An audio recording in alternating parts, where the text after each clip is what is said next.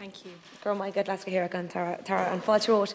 Myself and my Fianna Fáil colleagues support and welcome this bill. It makes a number of important required changes to the existing defence laws and will address the ongoing issues in relation to defence forces. The bill also includes provisions on the role of the reserve defence forces, including the removal of that absolute prohibition currently contained in the Defence Acts on the members of the reserve defence forces serving overseas, and we all absolutely support that. It's a welcome development.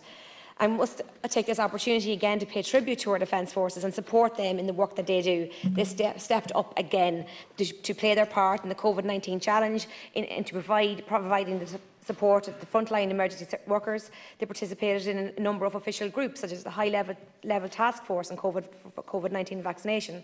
In addition to supporting the HSE, the Defence Forces have also provided a broad range of supports to other departments and agencies. Sadly, though, as you mentioned, the numbers of our Defence Forces continue to be significantly below the approved 9,500 level, and COVID-19 will most likely add to the challenge of recruitment. But we must look at why this is the case and act to rectify. The commitments on the defence and the programme for government must be acted on urgently. I personally am very proud of our Óglaigh na hÉireann. I always describe it as ours. I am very proud of our officers and their great service and their great tradition of protection and peacekeeping. And I feel we can all have an emotional attachment and an ownership to Óglaigh na hÉireann, and because of that pride and emotional attachment, we owe our serving and our retired officers the height of dignity and respect. We owe them, and they always show up for us, whether that be COVID-19 or flood relief supports or during the heavy snowstorms. There are so many occasions that they show up for us, and indeed they show up internationally and have incredible reputation of peacekeeping. We owe them to act on the commitments in the programme for government. One key commitment and a priority for Fianna Fáil was to establish a commission on the Defence Forces. This commission was established last December and will continue to work throughout 21 and will report due in December 21. The work of the Commission will inform the future development of the Defence Forces, and please, Minister, do not let this report sit on a desk like we see so many reports. Get the report and act to improve the conditions and the pay for so many of our officers and their families. And I mention families on purpose, as they make a huge sacrifice too. And on that, I want to pay tribute to the McNeila family in Dundalk, who last week saw their son and brother honoured. Private Michael McNeila, who was 21, was a member of the 27th Infantry Battalion, was serving in Lebanon when he was shot as he manned a checkpoint in 1989.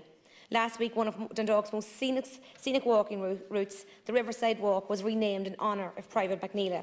And I want to pay tribute to our fallen soldier, son of Kathleen and John, and brother of Julie, and congratulate the Michael McNeila branch of the retired veteran group of ONE, who worked tirelessly on this. And I was glad to support a motion at Dundalk Municipal Council in support of this.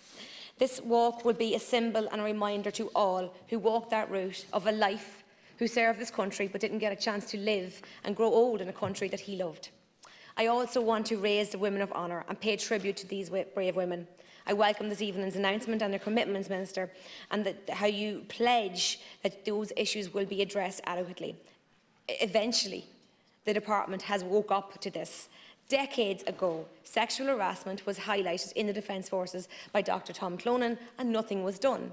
The most worrying thing is that it's not historical harassment or bullying, it is present.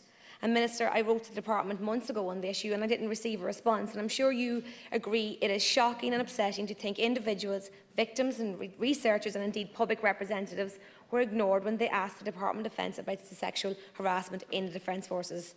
But why does the state sit still until something blows up? I feel that wrongdoing is only acknowledged in the country after victims have to scream and to be heard and shame authorities into act. And I believe your sincerity, Minister. But please do not allow antiquated procedure or structure as an excuse not to make the victim the priority here. This country has to wake up to the fact that often this country is no country for women or the vulnerable. So, Minister, I applaud your work in this area, and I look forward to seeing the results of the working for the women of honour. Thank you.